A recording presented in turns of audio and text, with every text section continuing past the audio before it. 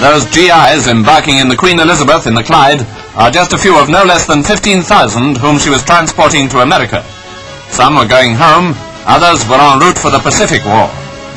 This was the QE's 36th round trip of the North Atlantic, in addition of course to the thousands of miles steamed in other parts of the world. Together with the QM, this ship, the largest in the world, played an unprecedented part in winning the war in Europe. They brought reinforcements to the Middle East in time for Alamein. Between them, they have carried safely 1.25 million men, plus great quantities of equipment to various battlefronts. Both of these giant liners are still on war service.